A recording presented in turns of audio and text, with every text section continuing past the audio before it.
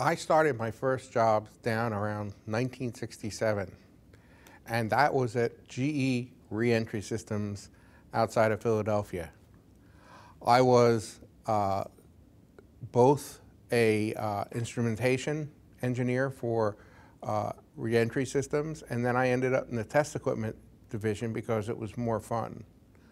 In the test equipment division, we were exposed to lots of different pieces of a satellite, how to build racks of test equipment to test them.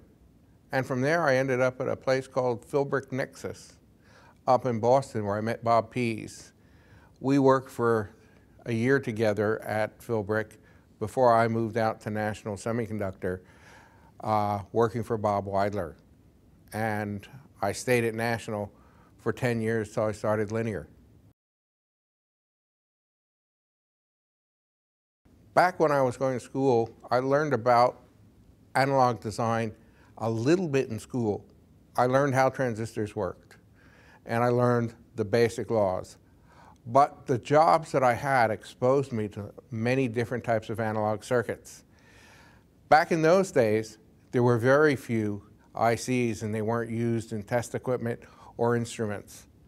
You could get to see the circuitry in the different instruments, and it was a teaching tool for me in that I saw many different types of analog circuits, analyzed how they worked, and remembered them. The other thing that I got a lot of information out of was working with Bob Pease at Philbrick, who had many years of analog design experience before I got there.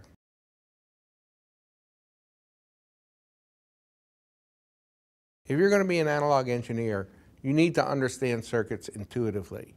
You have to be able to look at them and understand them very quickly. Just like reading a book. You don't need to look up all the words in the dictionary to understand what you're reading. You start reading and you understand it.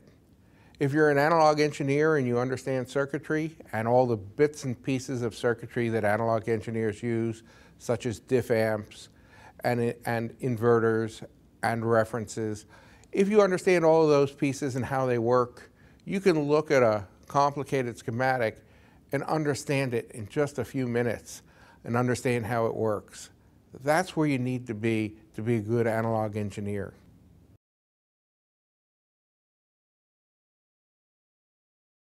Today, the instrumentation that's out there and the equipment that's out there don't have schematics in them anymore.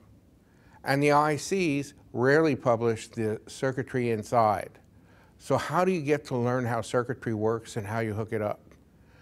About the best place to do it is application notes from companies.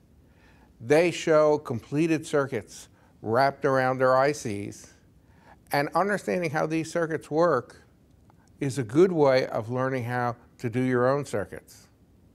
We've done a large number of application notes, and they've ended up in a book. And understanding these circuits will help you understand analog design. We write many application notes and technical documents to explain our ICs. They also explain how they work and how the overall circuitry works. There's a couple of reasons we do it. One, these ICs are complicated, and we want to teach customers how to be able to hook them up and use them. Also, the applications are valuable teaching aid to schools and to people wanting to understand some basic circuitry. So while the main use is in instructing people how to use the ICs, we put a lot of tutorial information in there just so that we can bring people up to speed and hopefully generate more analog engineers.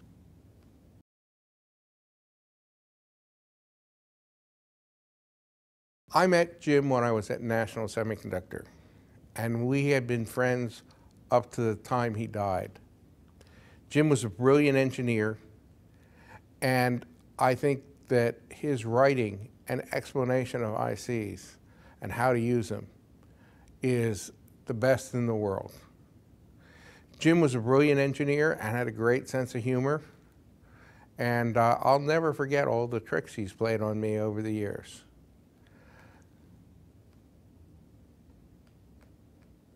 I think if you look around the web, you'll find some write-ups about tricks with clocks and with alarms and with a few other items that Jim has done. But the tricks are always technical, so you have to be technical to appreciate them.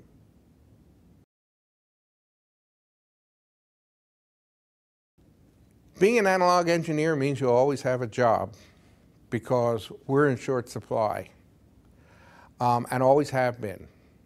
If you want to be a good analog engineer, study circuits so you can write your own, and start from scratch and design a circuit. And once you've done that, you've mastered most of what it takes to be an analog engineer. You've got an understanding of how to put things together and make it work.